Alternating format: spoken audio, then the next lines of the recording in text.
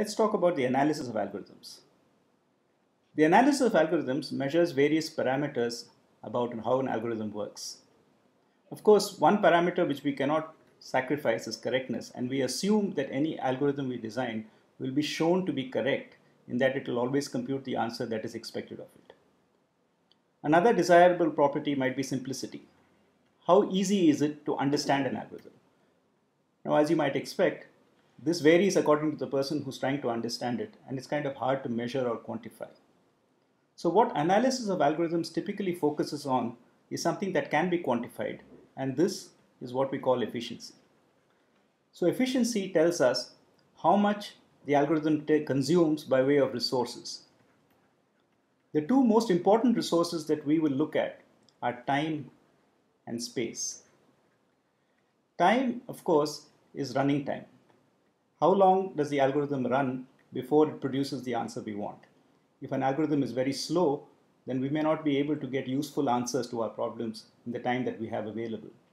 The other resource is space, which is typically in terms of the memory. How much auxiliary space or auxiliary storage does our algorithm need to compute the answer we want? Once again, if it requires keeping track of too much information, then the resources we have at our disposal may not permit the effective solution of a problem. Now, the reason it is important to understand how efficient an algorithm is because when we look at algorithms across hardware, as hardware improves, we find that the efficient algorithm will always beat an inefficient one, no matter how much the hardware improves. So you might argue that an inefficient algorithm today will run faster tomorrow, but so will an efficient one. And as we shall see, there is an order of magnitude difference in the size of problems that efficient algorithms can handle with respect to more inefficient ones. To get a feel for this problem, let us look at a concrete example. So let us take the example of sorting. So we have a list of numbers and we want to rearrange them in sorted order, maybe in ascending order. So for instance, we might want to create the following list out of this. Now there are inefficient algorithms and efficient ones. So the inefficient algorithms will take time proportional to n squared, where n is the number of elements in the array, and the efficient ones will take time proportional to n log n. Okay, so n here is the size of the array. So now the question is, can we really see the difference between n squared and n log n? So we can do this by working out some kind of numerical values. Now a typical CPU, say a desktop, can do something like 10 to the 10 operations per second. Now we won't worry about what is an operation, but we are really kind of discussing the basic steps that an algorithm can take. So if we are saying that something can do 10 to the 10 steps per second, and if n squared is 10 to the 10, then it will get done in 1 second. If n log n is 10 to the 10, it will get done in 1 second. Now you should actually keep in mind that this is sort of optimistic, and we should really think of something like 10 to the 9 or even 10 to the 8. But 10 to the 10 is okay for calculation purposes. So let's assume that we can do 10 to the 10 operations per second. So now I look at an input, say, of size 10,000. Okay, and this is of course 10 to the 4, and so n squared will be 10 to the 8, and n log n. So now n log n you have to check. So a log of it. So this is usually log to the base 2, although you can take log to the base 10 if you prefer. So log to the base 2 of 1,000 is 10, because 2 to the 10 is 1,000, and this is 10 times that. So it's basically log of 10 plus log of, so log of 10,000 is log of 1,000 plus log of 10, because logs add, and so this would be roughly 13. Okay, so this means that in order to sort an array with 10,000 elements, an n squared algorithm would take 10 to the 8 operations, and n log n algorithm would take something like 13 times 10,000. So this would be roughly 10 to the 5 operations. Okay, and so both of them will be comfortably under 10 to the 10, and so both of them will terminate within 1 second. So if we had small inputs, and by although 10 to the 4 may not seem small, as we will see, it is small from a practical point of view. For small inputs, really you would see no difference. Okay, so small inputs, n squared and n log n are equivalent. from the user's perspective. Of course, they're not equivalent as algorithms, but from the point of view of the user, you will not see a real difference because both of them will terminate almost instantly. So what do we have a larger example? So what would constitute a larger example? Okay, so a typical larger example is something that happens with real life data. For example, if you say voters list, right? So we have all these enumerators going around door to door and they collect a list of all voters in the city. And now let's assume that we have a really big city. So we have something like 5 million voters in that city. And then we have to publish a list. So in order to publish the list, we have to collect all the data from all these different voters and then write it out in some reasonable order. So in some form or another, we have to sort it. Okay, so we have 5 times 10 to the 6 voters.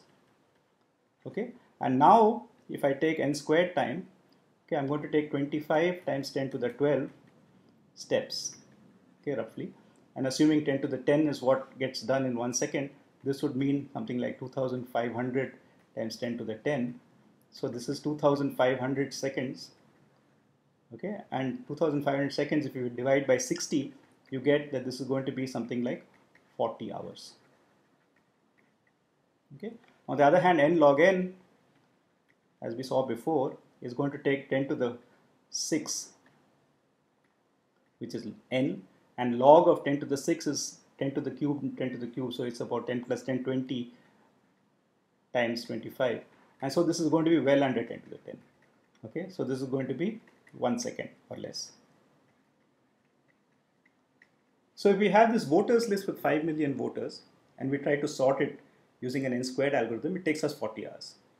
If we try to do it with an n log n algorithm, it takes us 1 second. So you can see an enormous amount of usability trade-off between an inefficient algorithm and an efficient algorithm, which you don't really see for small inputs. So this is basically one of the things that we will look at. We're really interested not for tiny inputs. So tiny inputs, everything works pretty much the same. We're really interested in what happens as inputs get large. And in practice, because data is large, really these algorithms will be used on large data. So though we may not on our desktop typically have a list of 1 million items to sort, if you're really dealing with real world data which you need to organize, this is not an unreasonable answer.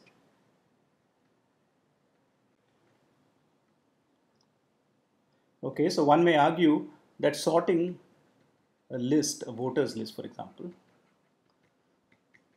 is what we might call an offline activity, right? So we do this and then we publish the list and then we don't have to worry about it ever. So, okay, so if it takes 40 hours, so if it takes a couple of days to get the list ready, it's perfectly fine. So is this a valid reason to switch to an n log n algorithm? Because after all, this is a one-time activity which can be done infrequently and we can spend some time on it. So let's look at another example. Okay, another example that I will look at is some kind of a video game. So I don't have a specific video game in mind, but let's assume that you're playing a video game on a screen.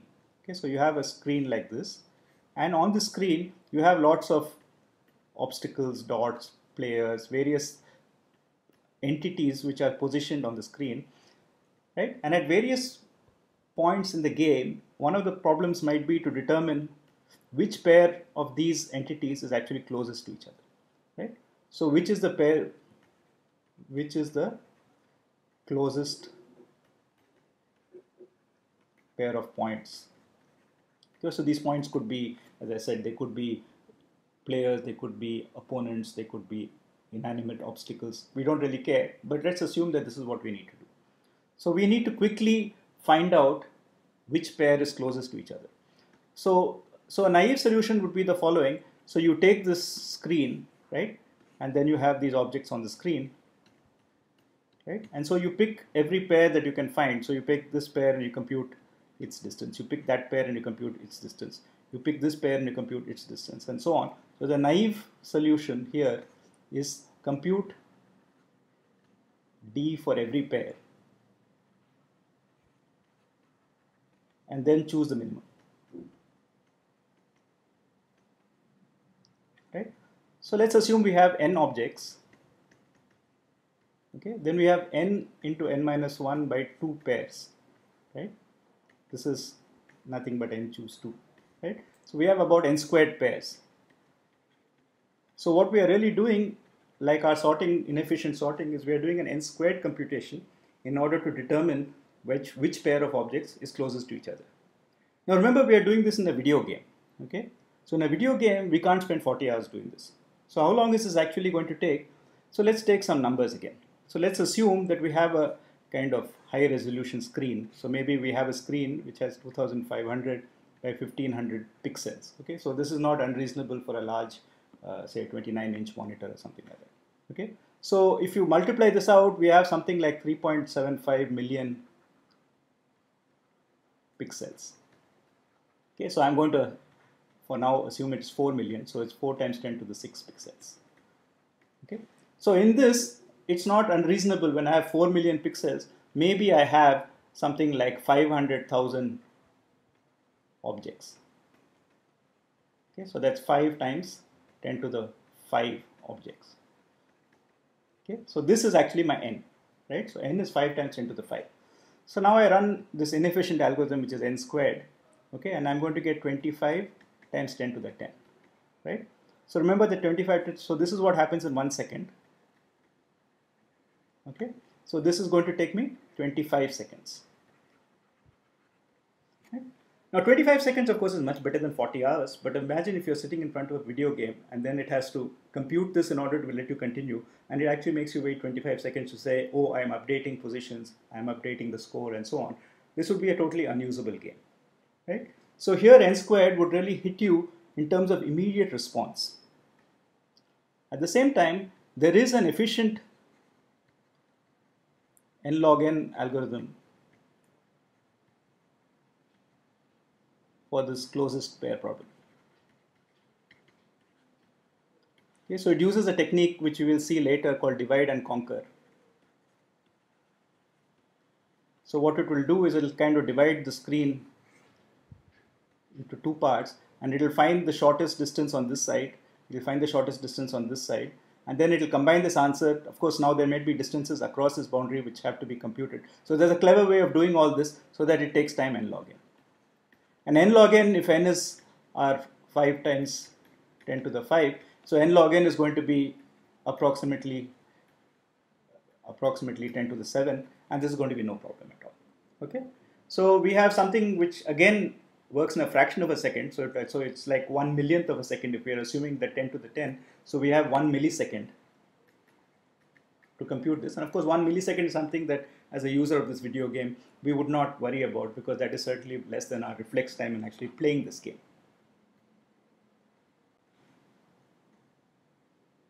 So hopefully with these two examples you're convinced that efficiency matters. Okay, so efficiency does matter from the point of view of the usability.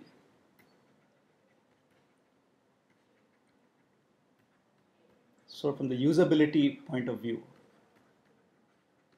it is important to have a more efficient algorithm no matter what, because no hardware scale up can actually compensate for these huge differences in order of magnitude between what an n log n algorithm can do in these examples and an n squared algorithm can do. Okay? Now there is another important reason to have efficient algorithms, or rather it's not a reason to have efficient algorithms, but an outcome of developing an efficient algorithm is a better insight into the structure of a problem.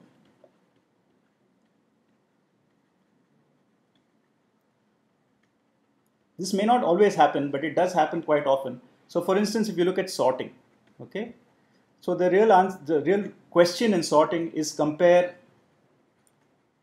and order all pairs, right? So we want to know for every pair of numbers in the input which is smaller, which is bigger, okay, and all pairs. So since it is all pairs, this becomes n squared, because there are, we saw, n into n minus 1 by 2 pairs. On the other hand, we can use obvious information that if A is bigger than B and B is bigger than C, then we can conclude that A is bigger than C without checking, right? Because we know that this bigger than relation has this what is called transitivity. If A is bigger than B, B is bigger than C, it must be that A is bigger than C.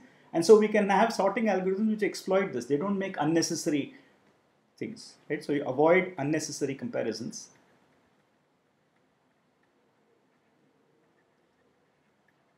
So this is an insight that we need, that the comparisons we are doing have this property that some comparisons imply other comparisons. And so if we avoid unnecessary comparisons, we are actually able to bring this down to n log n, right? So in addition to just the user's perspective, it's also aesthetically and mathematically important to look for the best possible algorithm, because often the problem itself might admit some structure in it which gets exposed as you get better and better algorithms. So typically the inefficient ones are called brute force. What is the first thing that you would do exhaustively by trying out all possible combinations? Then you develop some insight, aha, if this happens then that cannot happen and so on. So you start building up a mathematical model of the problem which gives you a much better insight into what the problem is about, and as a result gives you a better algorithm.